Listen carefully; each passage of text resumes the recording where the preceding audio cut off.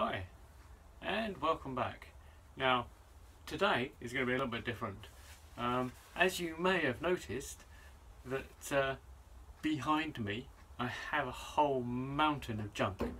Well, I don't think it's junk. Well, okay, maybe it is, some of it anyway.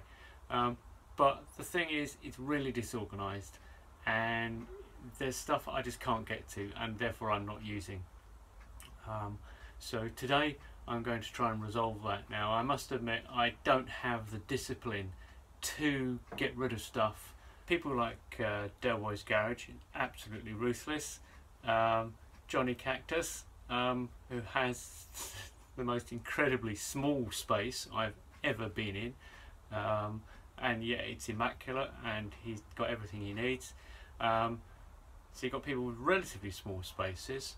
And then you've got people like 63 Impala 2-door who's got a massive space and yet it's still immaculate most of the time anyway. I know when he's working it's a little bit busy, but you know, people do manage, whereas this is just a huge pile of rubbish. I am a hoarder. I do find it really hard to throw things away or sell them, but for today what I'm going to do is to clear this lot out and put a little bit more shelving in.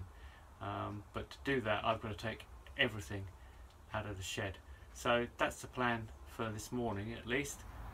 So this is the space that I've created, and I'm going to put some heavy duty industrial racking into here if I can manage to put it together and get it set up right.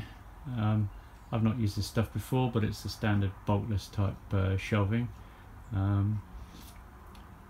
So let's see how it goes and whether it will even fit in the space in the first place.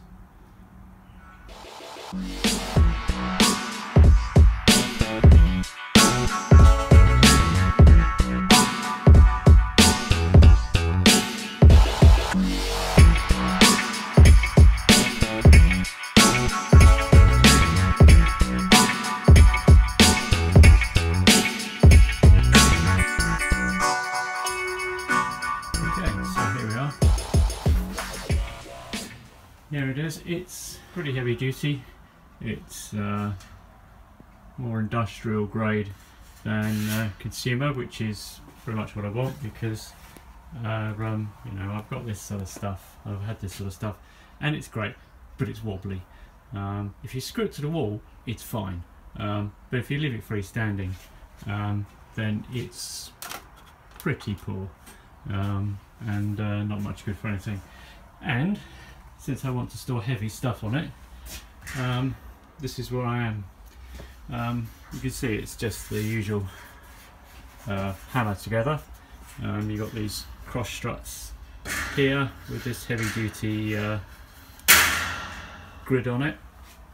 I'm probably going to put some wood and stuff on here, partly because I've got lots of pieces of wood sitting around the place I need somewhere to store, and this might be a nice convenient place to store it. With other stuff on. Shelf layout, well, we'll see. I've got 4 of those boxes. Only 3 of those will, I know from previous measuring, fit under there, and that's if they're that way round. So one will go on the top. I might get another couple because they're useful just for storing bulk stuff in. These ones, and they're all over there, have all got 2 CV parts in them, and on them I've got seats and stuff. I'm also hoping that I'm now going to have somewhere to hook those paddock stands on.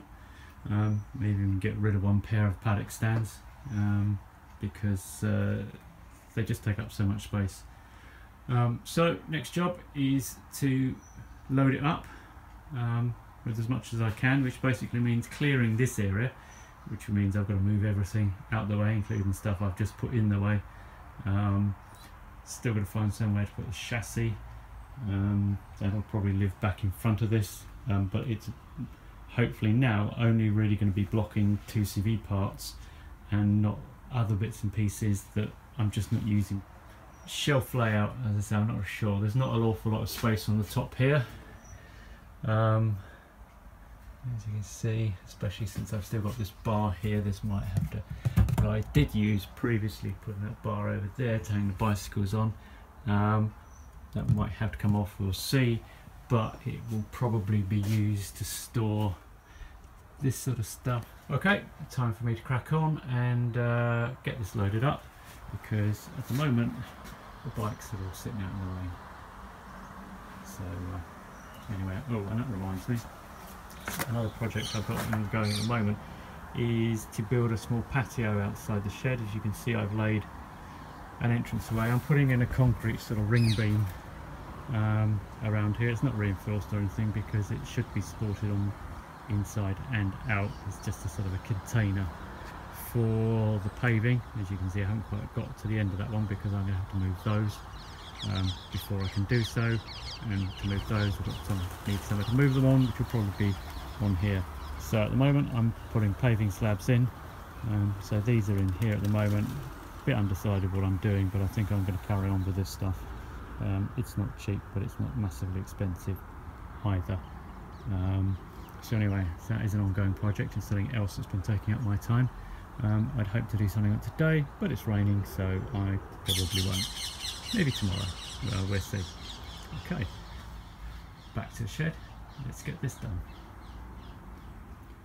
Okay, so racking in, loaded up pretty much, although there's some empty space in there in some of those boxes. But I've still got a load of stuff, wood and stuff, that I couldn't fit in. So I don't know how that's going to work. So put a little tidier over this side, and generally speaking I can get to access most stuff. Just had an afternoon, or morning and afternoon with the boys, because we have now a bike with no engine following shall we say a catastrophic piston incident. So we'll see where we go with that. At the moment we're just taking the engine down because the rest of that piston has got to be down in there somewhere, and there were still some metal flakes in the engine because it broke a valve, and I think it was a valve that kissed the piston, and appears to be the fault of some fairly extreme wear on that rocker arm there. So we're thinking that the valve timing went out, resulting in one dead piston. So as I say, so what we're going to do now is strip this down, crack the cases, and generally check inside and give it a clean and put it back together again. Just at the moment need something to take the clutch apart, and I don't have anything. Maybe we'll use an air tool, see if we can shock this out, but otherwise I'm going to have to fab up something to hold this together or buy a tool. Well, we'll see. Anyway, so shed is looking tidier, but with all that stuff over there, experience tells me I'm going to have difficulty getting the bikes in. So we'll see. That's my next task. Anyway, thanks for watching. See you again soon.